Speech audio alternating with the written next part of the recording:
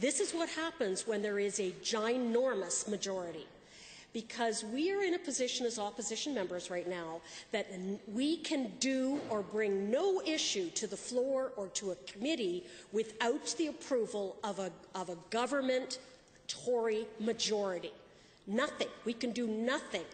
We can't get an agenda on the up on the issue. We can't get something in front of a committee. Nothing.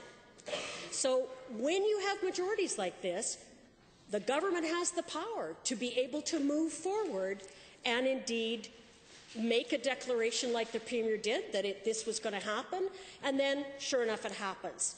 You know, can we directly prove that this all happened as a result of the Premier saying it? Well, no, because they will say, oh, each and every one of them made this decision independently. But we know this isn't true. I've sat on these committees for 18 years. I see people come into the room with scripts that are written for them by the minister's staff that tells them exactly what to say, word by word. How is that independence? It's not magical how they all come up with that on their own. It's a miracle. I mean, I think this is contempt. I think it's contempt and disrespect for the parliamentary process, but unfortunately, it is all completely legit. It is legitimate under the letter of our law, under our parliamentary process. That doesn't make it the intent of it right, and I don't think the intent is being followed.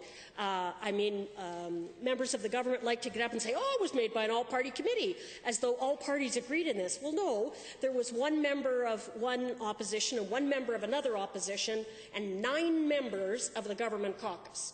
So what was this really? It was a government caucus decision. And it's going to be really important in this upcoming election that we end up with a lot of people in the opposition. Because right now there's 14 of us trying to do the work that a few years ago was done by 30 members and the accompanying staff. And it's a struggle for us to try and keep this government accountable. But I thank my colleagues for bringing this issue up and for making the effort to look up all the detailed references. I am afraid you will be sadly disappointed, and that's why.